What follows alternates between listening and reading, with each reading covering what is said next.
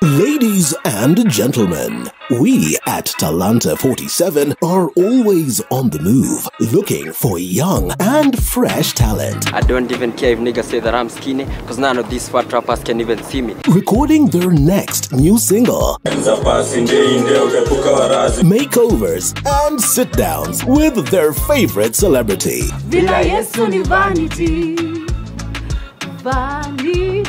Every Sunday at 8 p.m. from all over the country. Mombasa, Kisumu, Uasin Gishu, you name it.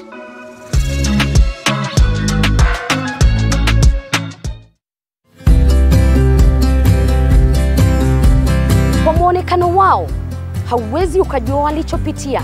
Kwa sura zao, wanaweza kukaa wameng'aa, lakini nyuma ya hao kuna historia na story. Katika kipindi Mfahamu Kiongozi tunakupa nafasi kutangamana nao kila siku ya Alhamisi kuanzia saa 1:30 kuendelea. Nami Elizabeth Mtuku.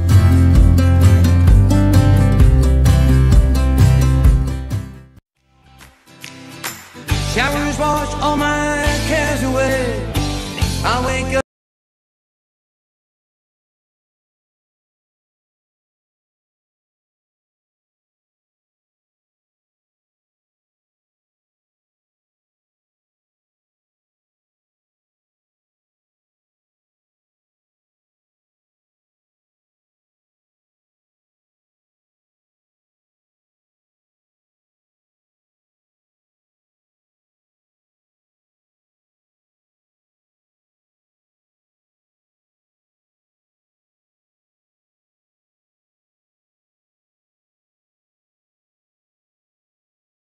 With love. Watch The Country Ride Show every Sunday from 3 p.m. to 7 p.m.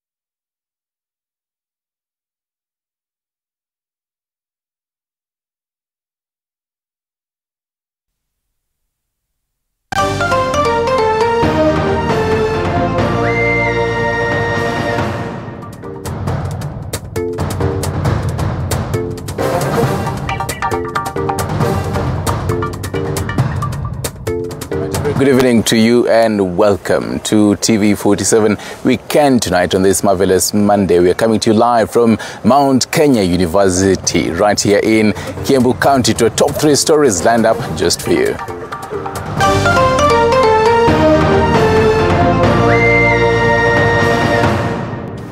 From tomorrow, we are moving into that area, and we will not leave that area until every illegal gun has been returned, until all children have gone to school, until we have stopped this menace.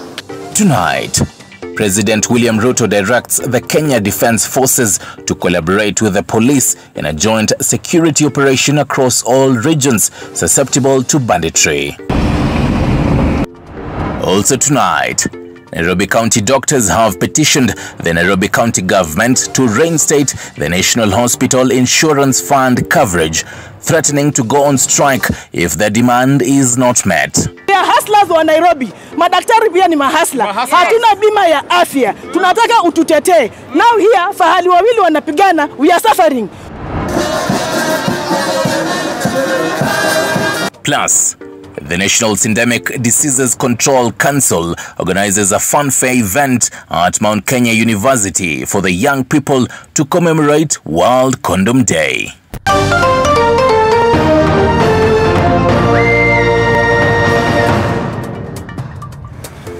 Right, and a very good evening to you. Welcome to the broadcast. Catherine Similo is on the sign language docket. My name is Stanley Nyeringita. Now to our first story this particular evening on matters insecurity.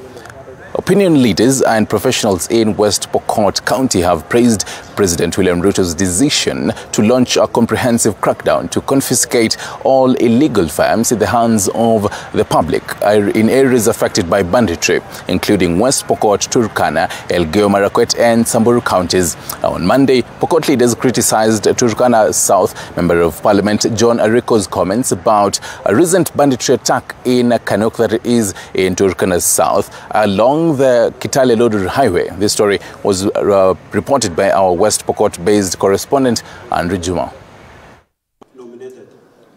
Barely hours after President Ruto's directive to have a joint operation by the Kenya Defence Forces and the National Police Service deployed in all bandit-prone areas starting this Tuesday, in a move to collect all illegal firearms, leaders from West Pokot County have lauded the move, saying they are ready to collaborate with the government in order to end the incessant banditry attacks. Kwa hivyo, Mheshimiwa Rais, wewe ni mhasala, sikiza ukweli na usiumize watu yako. Hiyo ndio mwito wetu kama Wapokot. Hiyo ndio imetufanya sasa tuongee ukweli, kwa sababu sasa uongo itaongoza nchi mpaka lini? Ningependa nimwambie Rais Daktari William Ruto kwamba yale ambayo yalitendeka hapa chini yalienda out of proportion. Kwa kitu kimoja tunataka tuelewe kwamba askari ya Kenya wanatakana kuchunga mwananchi na mali yake. Kama ni shetani iliingilia askari moja akapiga risasi ng'ombe, hapo ndiye maneno ilienda out of hand. Na tunangependa tuseme, sijajua ni kwa nini hawa Waturkana wameingia ndani kulalamika. Wanalalamika Turkana na Pokot hawajapigana. Na tumeambia watu yetu wa maintain refrain, wasikosane na majirani yao. Hata na hiyo ya kunini, hiyo tunasema na shetani ashinde. This is after several banditry attack cases had been reported in West Pokot, Turkana and Elgeyo Marakwet borders, affecting all human activities in the areas, including learning activities along the wider Kerio Valley. Ni nani president gani ambaye tutaenda lilia mpaka tupatiwe KPR bwana? Sasa tumeenda sasa kusema hivi, sisi wa Pokot tunaambia Mungu saidia sisi. Saidia kabisa. Na tumesema kwa sababu wale watu wamekuwa wajeuri, wamekuwa na kiburi mingi. From tomorrow we are moving into that area and we will not leave that area until every illegal gun has been returned, until all children have gone to school, until we have stopped this menace. Na kuanzia kesho tutakuwa na polisi pale, tutakuwa na wanajeshi pale. So tunataka kuambia watu wenye wanapenda amani, kama uko na bunduki ambayo hujapatiwa leseni na serikali, rudisha. At the same time, the leaders called on Turkana South Member of Parliament John Ariko to withdraw his statements after the Kainuk banditry attack, which claimed the lives of 3 police officers, leaving 7 with injuries on Sunday. Kitu cha kwanza, ningependa kulaani kabisa matamshi ya viongozi ya majirani yetu vile wameaddress issue pertaining peace. Mjumbe ya Turkana South na seneta yake, ningependa tuulize dunia hii, kama seneta anatembea na silaha na anaita wale wengine bandits, ningependa tuseme bandit number 1 ni mwenye anamiliki hiyo silaha. Ya pili, hawezi akatishia mwananchi mtukufu ya Republic ya Kenya, hata kama anaitwa Pokot, kwamba hatakani kuwa kuwa anaishi Turkana ama ako shule Turkana ama anafanya shughuli yake Turkana. The move by President Ruto is likely to elicit mixed reactions among locals, some believing that the KDF officers may bring more harm than good to the affected areas.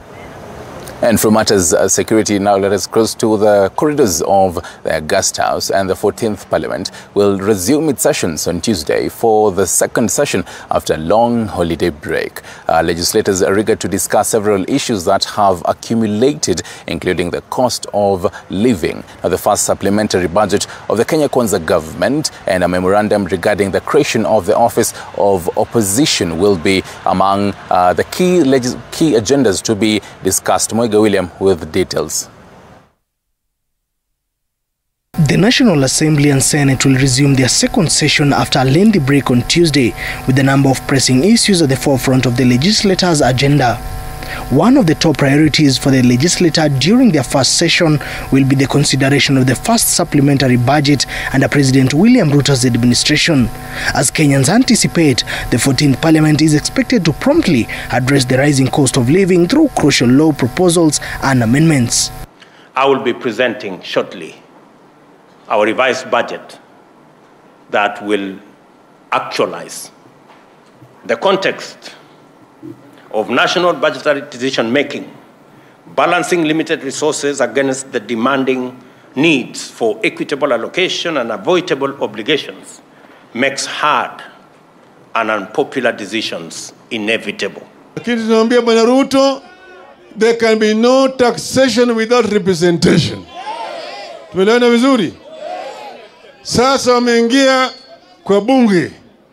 Wanaanza sasa kunadi wa bunge. National Assembly Majority Leader Kimani Ichung'wah previously stated that they will be working against the clock to conclude the debate on the supplementary budget as soon as possible to maintain seamless government operations.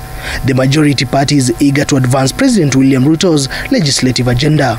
It is undisputed that governments all over the world exist to serve their people.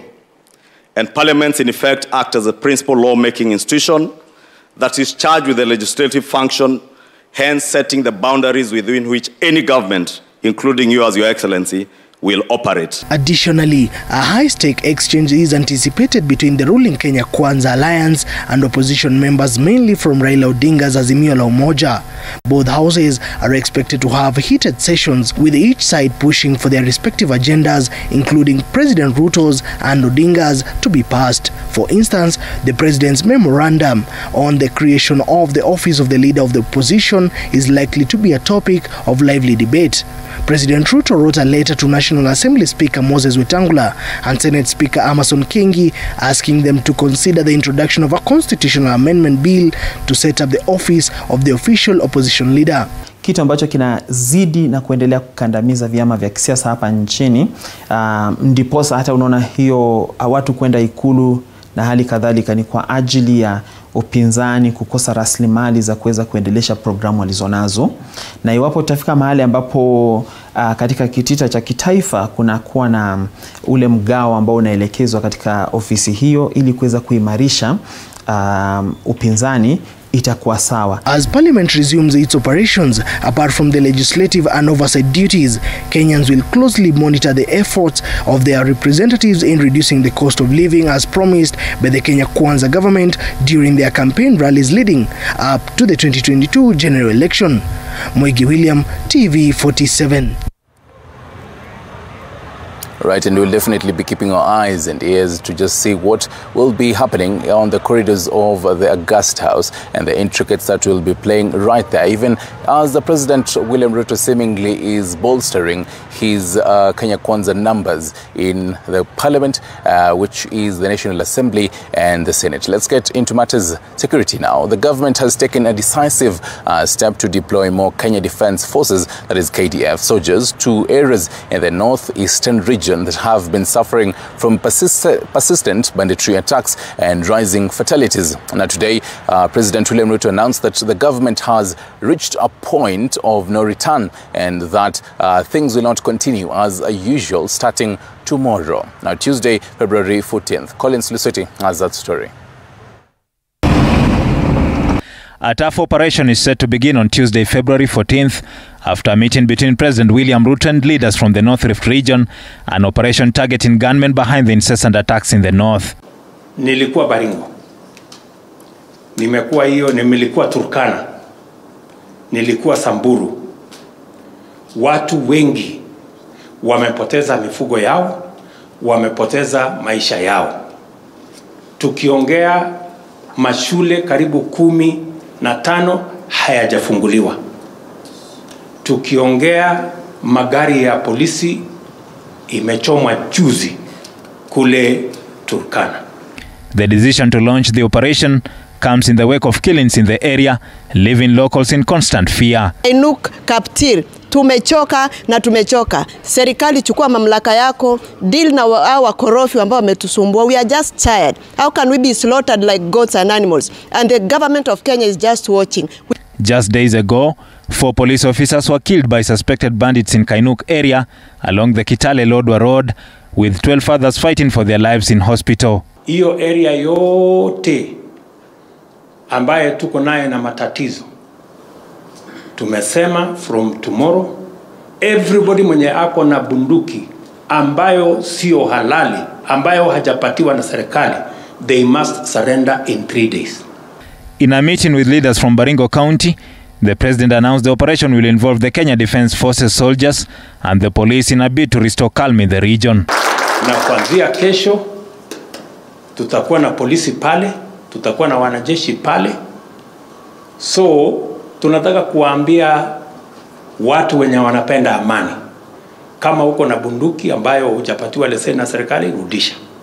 Interior Cabinet Secretary Professor Kithure Kindiki has this evening released a statement declaring parts of North Rift that have been affected by insecurity disturbed and dangerous. The statement reads, further in the exercise of the powers conferred under Article 2413B of the Constitution of Kenya, read together with Section 81 of the Public Order Act, Cap 56 Laws of Kenya, and Sections 1 and 1061 of the National Police Service Act, Cap 11A, 2011, I have today, February 13th, 2023, declared through a Kenya Gazette notice of even date certain areas specified therein within as disturbed and dangerous. The affected counties are Turkana, West Pokot, Elgeyo Marakwet, Baringo, Laikipia and Samburu. Meanwhile, chairperson of the task force mandated to look at the welfare reforms within the National Police Service, David Maraga, has today visited Turkana County to offer messages of condolences to the family of police officers who lost their lives in an attack at Kainuk area a week ago. It's unfortunate, and we want to send a message of condolences to the families of those officers who have died in this, what they call forward areas. It's unfortunate. Collins Lusweti, TV47. And from that, Bondo Member of Parliament, that is Dr. Gideon Ochanda, was today relieved of his position as the Secretary of the Orange Democratic Movement Party, that is ODM, Bondo Sub-Branch, during a meeting chaired by Siaya Senator Dr. Oboru Odinga. There's our very own Chichi Josephine tells us members of the branch executive committee who met at the ODM offices in Bondo, in Parliament, in Bondo, further resolved that Ochanda be expelled from the party and his sponsorship to Parliament be withdrawn. This as President William Ruto maintains that he will not ask for permission for anyone. Few days after ODM leaders asked the party to suspend the Member of Parliament alleged to be going against the party rules, Bondo Member of Parliament Gideon Ochanda is the first member to be suspended from his position as Secretary of the ODM party in the area. Thank you, Caroline.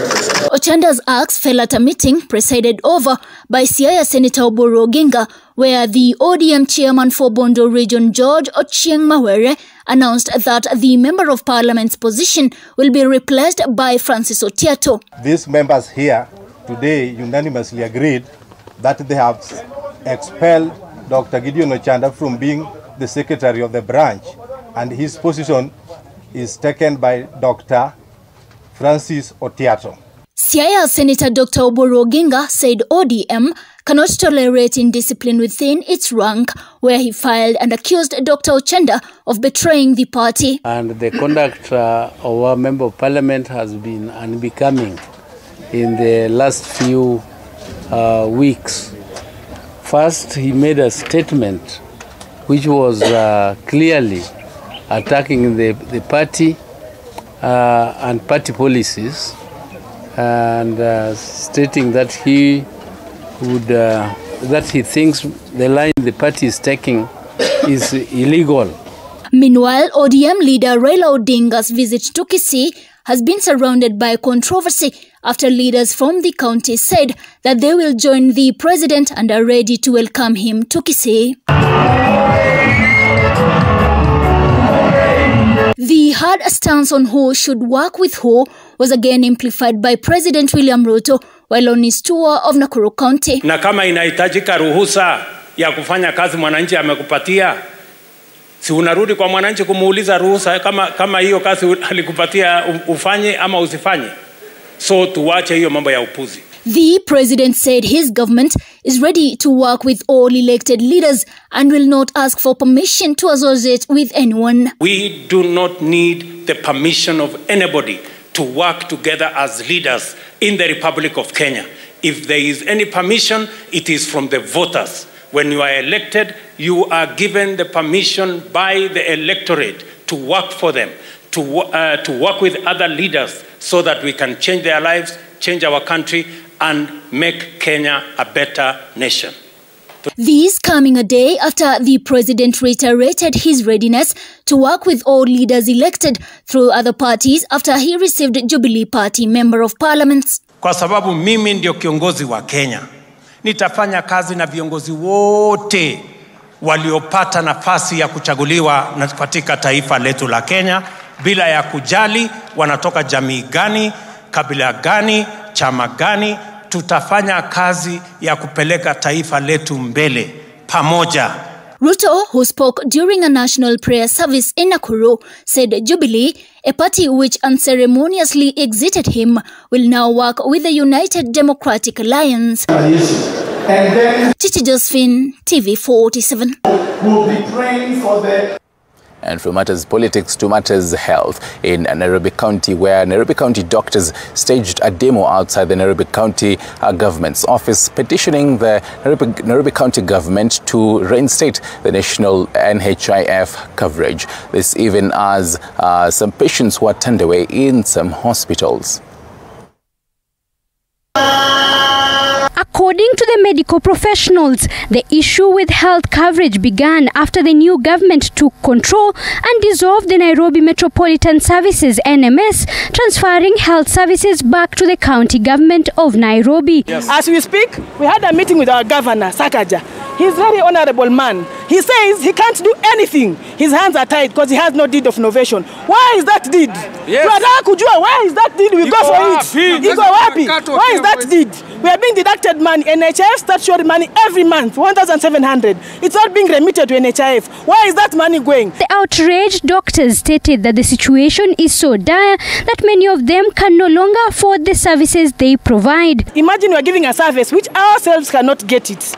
We have doctors who are in hospital as we speak. They are being detained in hospitals because of bills we cannot pay. Yes. Doctor is just a title. There is no money in that doctor. So you can imagine being told to pay 700,000, 1 million in one day. Where will you get that power? Shame! Shame! Shame! Shame! They now want the national government to intervene in the matter, or else their strike continues. Mr. President, we are talking to you. We are hustlers wa Nairobi. Madaktari pia ni mahasla. Hatuna bima ya afya. Tunataka ututetee. Now here, fahali wawili wanapigana, we are suffering. We as doctors, we are suffering. We go to work, we see our patients diligently, we work, we give care which is needed, but we come to our side, we don't have care. How do you expect us to suffer? They claim that NMS left a 1 billion shillings debt at NHIF accrued over a period of 2 years. A spot check done by TV47 in a few of the county hospitals showed that operations continued smoothly in most of them, with very few patients being turned away. Alikuwa nimekuja kutibiwa, mimi ni mgonjwa, sisikii mzuri. Yeah, so nimeingia, si ati experience ni mbaya, but kuna hizi ma confusion za watu Sasa kuna mali nimeenda jina, sasa unaona kama huko mali unafaa uende ulipe consultation fee. Jina yangu ikaandikwa Mary Njoki. Sasa mimi naitwa Raivon. Nimekuja hapa Mama Lucy, kliniki ya mtoto. Nimepata warembo pale wakifanya kazi yao na wakanihudumia. Sijaona ubaya yoyote. Nilikuwa nimepewa appointment. Huyu mtoto ako na extra digit. Umekuja huku kumeendeleaje? Sijapata huduma juu wamesema daktari wamegoma kwa kufanyia hiyo surgery. Sasa umeambiwa urudi when? Date 20. Zainab Mohammed, TV47. And from matters health, now the Ministry of Education has sent a stern warning to school administrators who are illegally transferring grade 7 learners to class 8 for parents who are trying to avoid taking their children through the competency-based curriculum. And according to a circular sent to newsrooms, the education peer stated that action will be taken against such school administrators.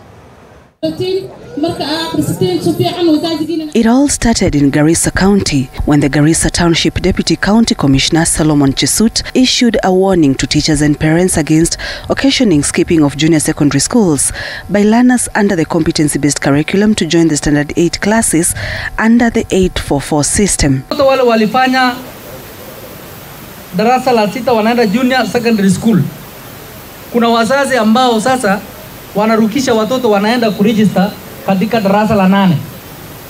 Na ningependa kuwaonya walimu, mtapoteza kazi zenyu, mtatapoteza kazi na hiyo hatuchezi. Hakuna vile unaweza rukisha mtoto kutoka class 6 kuregister kama class 8. And we have notorious schools. We have their list. We have forwarded to the Department of Criminal Investigation. Action will be taken. And now Education PS Belio Kipsang has cautioned learning institutions that are facilitating the illegal transfers of grade 7 learners to class 8. This illegality involves falsification of school records, falsification of birth records and biodata of grade 7 learners, attempts to change or obtain new birth certificates by parents to aid in the malpractice, generation of new UPI for continuing learners, presenting grade 7 learners as class 8, and facilitating transfers of grade 7 learners into other schools and presenting them as class 8 transfers. The government says that action will be taken against any school found engaging in such malpractice. Kama unadanganyika kwamba utafaulu na hiyo, wewe na mtoto wako na mwalimu wewe ambaye mnashirikiana pamoja, nyinyi ni candidates wa kupelekwa jela. Watoto hawa si watoto wako peke yake, ni watoto wa serikali. Watoto wapitie junior secondary school, waende polepole, wafanye class 8, waende high school, unawaharakisha uwapeleke wapi? There have been reports of attempts by some primary schools to register grade 7 learners for 2023 KCPE exams so that they avoid going through the competency-based curriculum. And so field officers have been asked to validate all registration data for KCPE and point out any abnormal increase in KCPE candidature against 2022 Class 7 enrollment. Sharon Baranga, TV47. Right, and meanwhile, the Media Council of Kenya has called upon media practitioners to take a key role in informing and educating the public on matters peace and development-based issues in the counties. Speaking in Isiolo County during the marking of World Radio Day, which was attended by journalists from the region, Karanja Jackson, the coordinator of Media Council of Kenya, Eastern Region, called upon journalists to help in spreading information that promotes peace in the country. The theme for this year is radio and peace. Karanja said that the media has a big role to help in disseminating on peace, which will set a good foundation for development. What we're doing is that we've rebranded the cards themselves. They will come with a verification card and a few other features that make it a bit difficult from the ones that people have been creating out there. The second thing we're doing is engaging with different institutions. This is both at the local government and even at the national government, where only accredited journalists will be engaged. It's a conversation that, and we signed an MOU a few weeks ago with the Council of Governors, where even the communication teams within the county governments will only be working with journalists that are only accredited by the council. That will be one of the first steps that we will do. The second will be engaging with other like-minded institutions, things like AMWIC, Kenya Correspondents Association, KUJ, Kenya Editors Guild, and other like-minded institutions to ensure that all of us are singing one tune of ensuring that only accredited journalists are even getting trainings and capacity buildings. That way, we will continue pushing these people out of our zone. The next will be down to us who are professional, those that are accredited, to ensure that we flag and point out to those that are doing it in the wrong way. In an engagement that, like the one we are having, we should be able to call out and say this journalist is one of the pretender journalists that we have in our county. And indeed, happy World.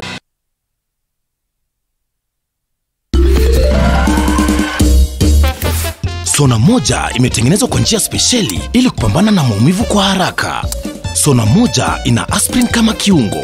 Sona moja, kitulizo kamili. Maumivu yakizidi, pata ushauri wa daktari. Trisent School of Medical Health Science and Technology is a premier training institute for market-driven courses. With state-of-the-art facilities, competent and dedicated members of staff, and linkages with the medical industry, you are assured of a bright future when you study with us.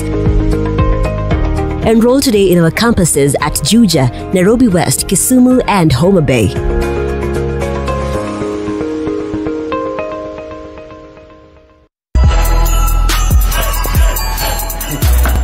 Usienda nayo huko ndani, unaacha hapo kwa luggage ndio uingie.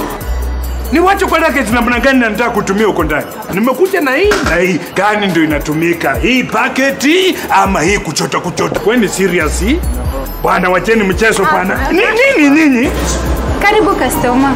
Hizi bidhaa unaziacha pale kwenye luggage ndipo ufanye shopping kwa supermarket yetu. Kuchota ni kufanya shopping pekee. Ni kufanya shopping.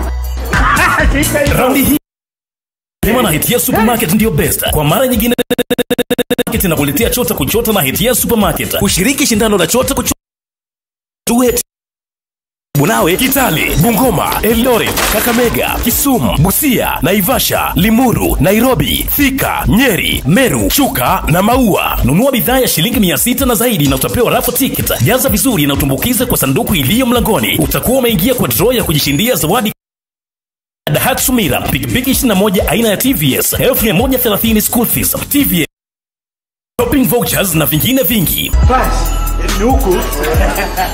Saidia mimi. Chota kuchota imethaminiwa na Louis Bacon, Savannah Juice Fruit Vial, My Choice Hand Wash, Zesta Choco Primo, Ketepa, Blue Band, Aramco, Oven Fresh Bread, Nivea, Silent Night Mattresses, Coca-Cola pamoja na Hisense. Shindano hili limeidhinishwa na BCLB permit number 002816. Sheria na masharti kutumika. Chota kuchota na Hitia Supermarket, na hii motokaa gari smart kabisa inaweza kuwa yako. Unangoja nini? Ingia, fanya shopping yako Hitia Supermarket, uchoto kuchote na hii kari, hii motokaa inaweza kuwa yako. Mtu anaweza pesa kwa busi. Hitia Supermarket, a world of choice.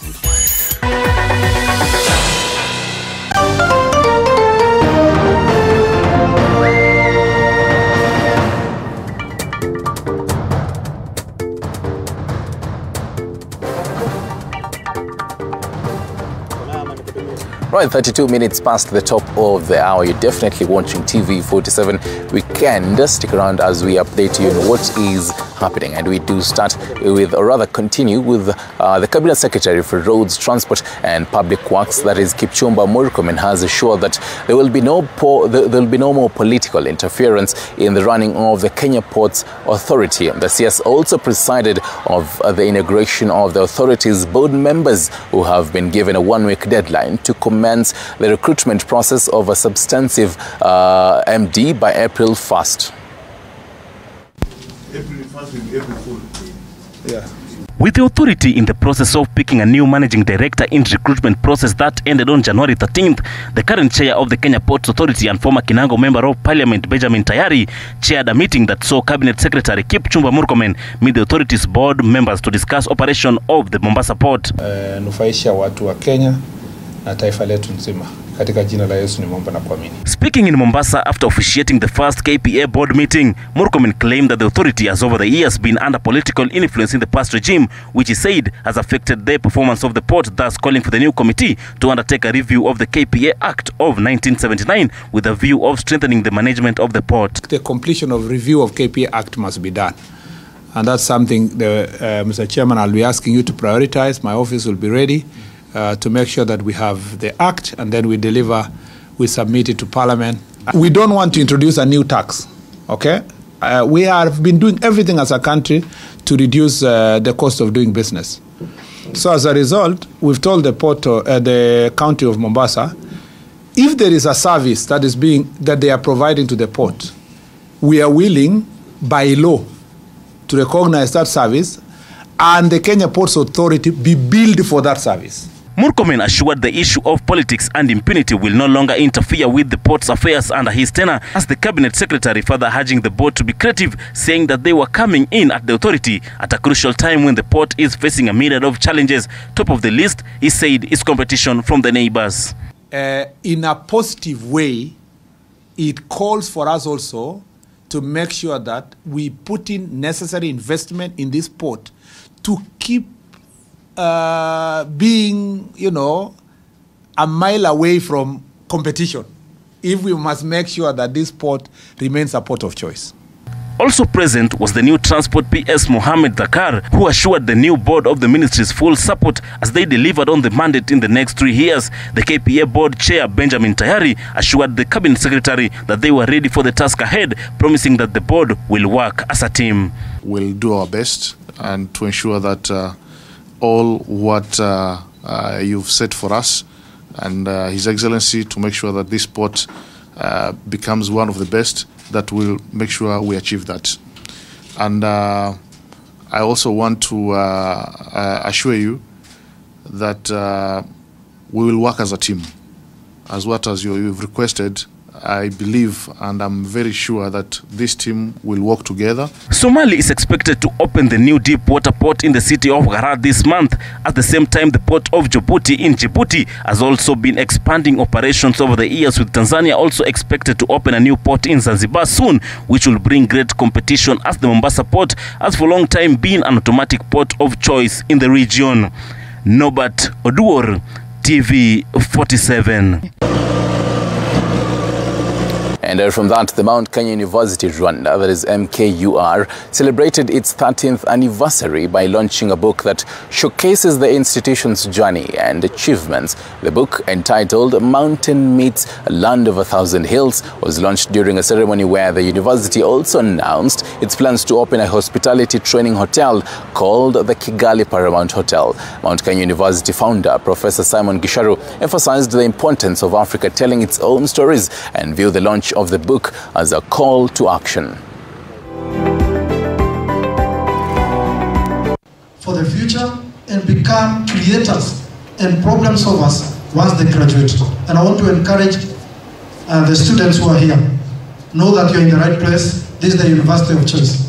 As a member of parliament, Professor Gisharu, I want to commit that I'm going to register laws that are going to increase the national budget of all the partner states towards research.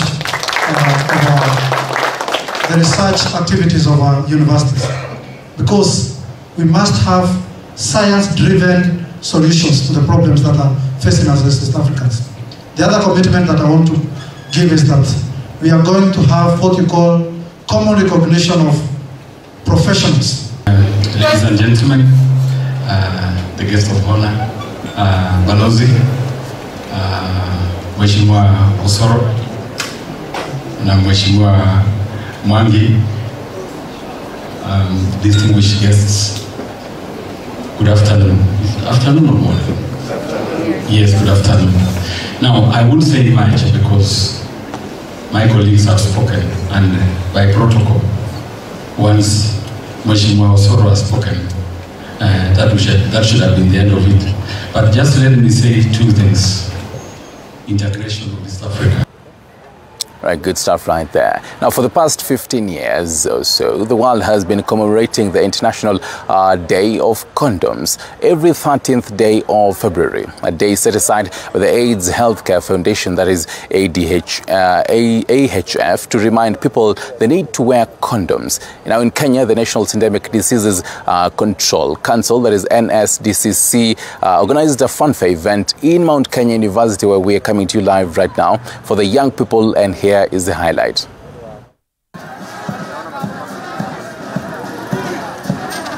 Sexual reproductive activists, health stakeholders in the private and public sector, as well as students, joined in this procession, sensitizing the public on the need to have safe sex. The event, organized by the National Syndemic Diseases Control Council and SDCC, aimed at making the conversation and using condoms as fun as possible. Here, the students got to learn the different types of condoms and how they are used. Being shortage in the market, we decided to bring our own condoms in the market which are affordable. So this is something that we are launching today, and people have shown key interest today to us. Yes. Being a virgin is still cool, it is still okay. As government we say abstain.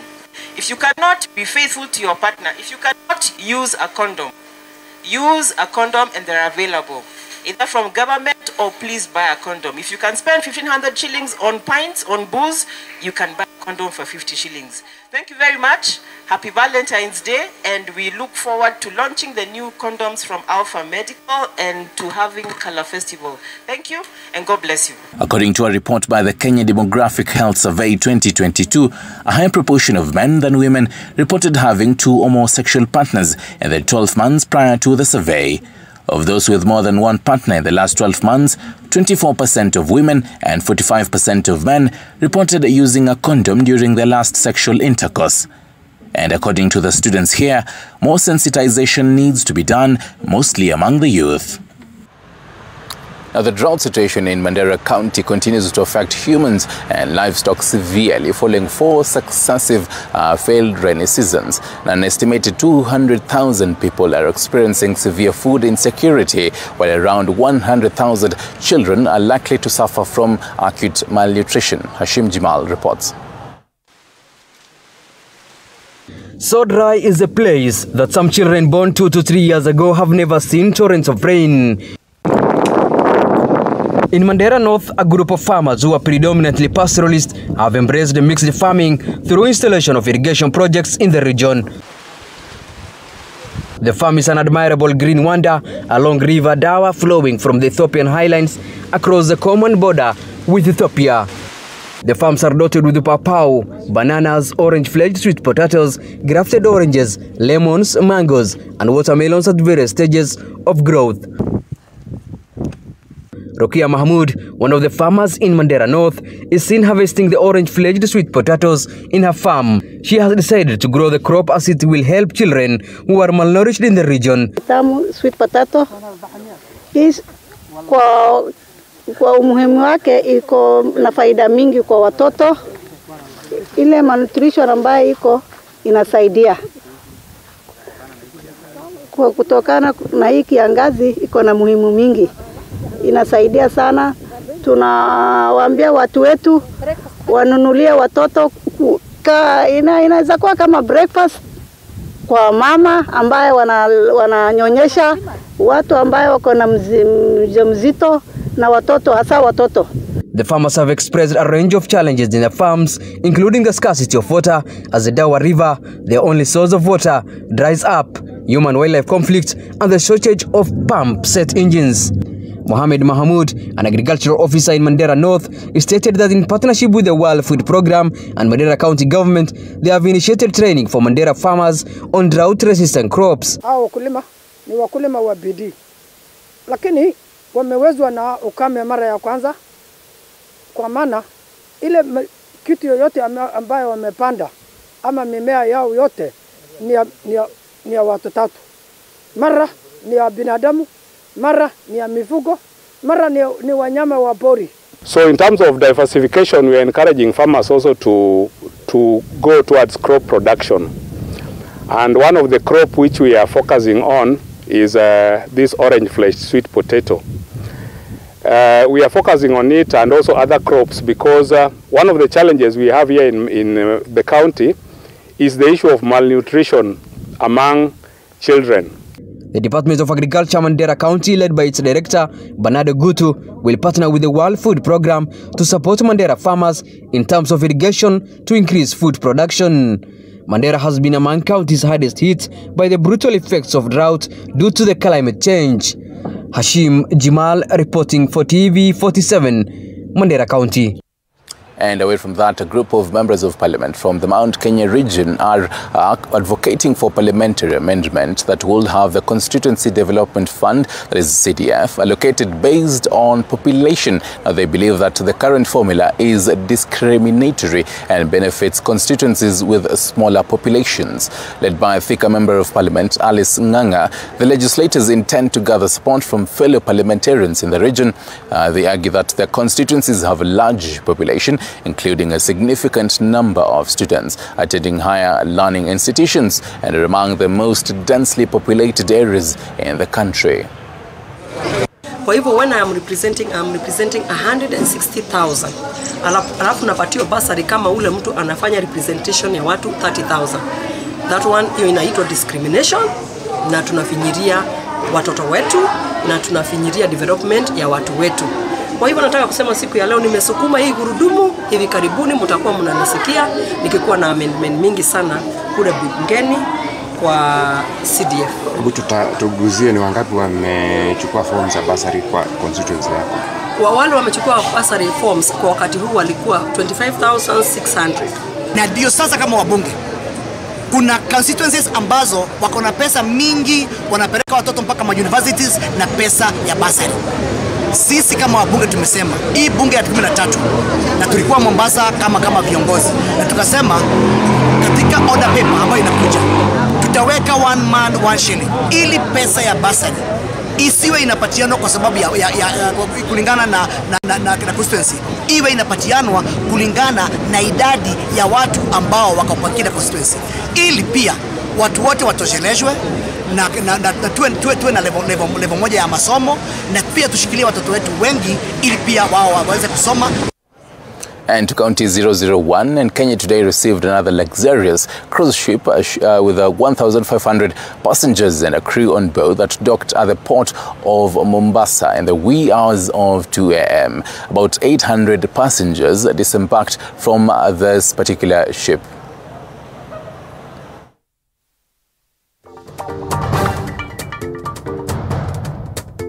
So far, we are glad and we are happy to have received. We are happy to have received 4 vessels so far, and this MV Atania is the second one this year, that is 2023. So what that means is that it's a great thing for our economy and Kenya at large because of the effects that cruise tourism has in the economy. So this has been achieved through collaboration amongst the different government agencies and private players who work together to ensure that the cruise tourism is adequately and effectively promoted in the country. I'm sure that it's necessary also for your country, more and more cruise ships coming to make a deal and to grow industry of the tourism, and I wish you all the best in this aspect. Hopefully the world will be open after the pandemic and you will receive in your beautiful port with a very nice opportunity, with an excellent terminal and pier and authorities, and your business will grow up in the future. So I wish you this very much. Right now to the wonderful world of sports, and we do begin with some, pardon me, the Africa Club Cup for Club Championships hockey tournament kicked off earlier today as 3 Kenyan teams won their respective matches at the Sikh Union grounds at the Nairobi City Parks grounds respectively. Kenyan Police defeated Zimbabwe's Hippos 1-0 courtesy of a goal scored of defender Sami Okungo as they target to top Pool B by defeating Shakria of Egypt. Nigeria's Police, Machine and Revenue Authority of Ghana. Meanwhile, Kenya Hockey Federation League champions Butali Sugar Warriors defeated their compatriots Western Jaguars 2-1 as Moses Ademba and Calvin Kanu scored goals for Butali, while Derek Wakwabubi pulled one back for Western Jaguars. In the women's category, Lakers and Blazers played out to a 1-1 draw after Yuselia Cherotich found Lakers ahead in the 13th minute before Joan Anjao Maranda equalized for Blazers in the 30th minute. I didn't expect us to begin on a negative because we conceded too early. And then we had moments to get back into the game early enough, but we didn't take our chances. This is our first time actually at this stage. So going forward, we'll use this to gel to prepare for the upcoming season. But of course, we want to perform. Wasawa ila tulitarajia kushinda, lakini tunashukuru Mungu kwa matokeo. Hadi sasa tuko na imani kuwa tutaweza kushinda hizo mechi zenye zimebaki ili tuweze kuibua ushindi hapo kati ya namba 1, 2 hapo 3. Lazima tutoke na medali katika hii ushindi wa EACC.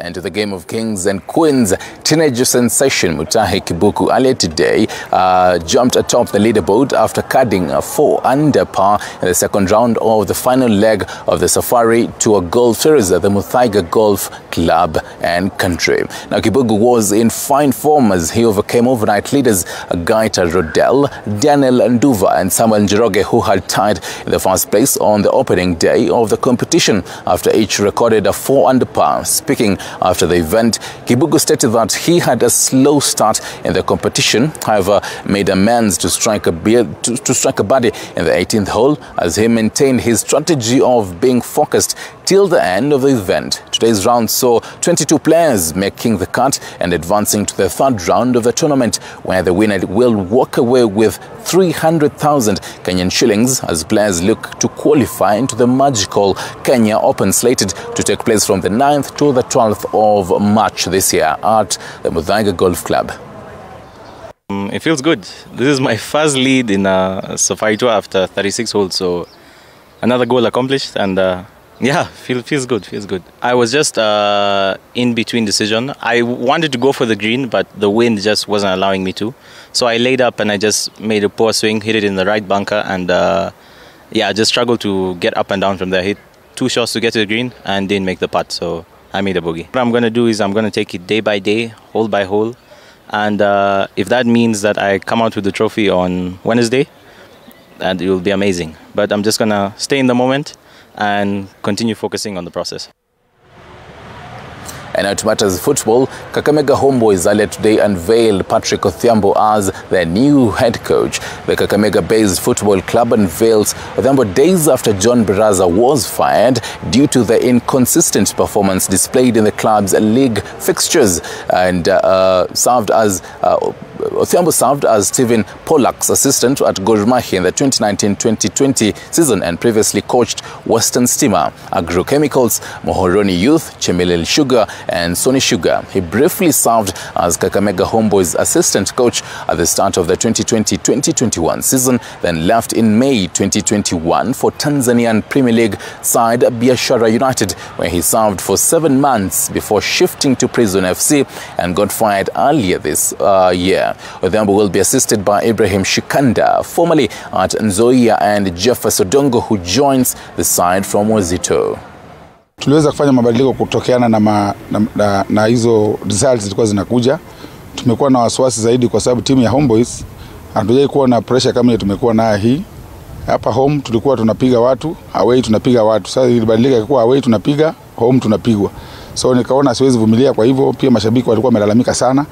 na ndio nikaamua kubadilisha. Hata wale walikuwa Pesete ni wabaya, lakini niliona timu imekuwa mzito kualiko. From prison nilikuwa nikitoka hapa nilienda biashara, nikakuja prison, but before coming hapa nilikuwa Gor Mahia. So nadhani niko na experience kidogo ya football ya Kenya.